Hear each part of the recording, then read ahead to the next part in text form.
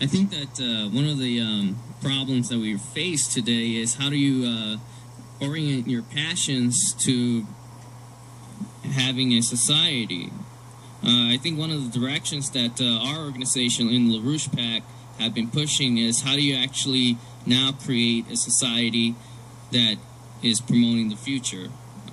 And I think that starts with how do we elect a United States president.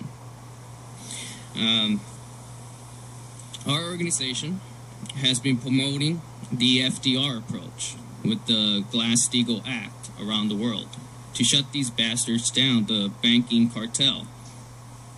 The other approach is how do you prevent a thermonuclear confrontation against Russia.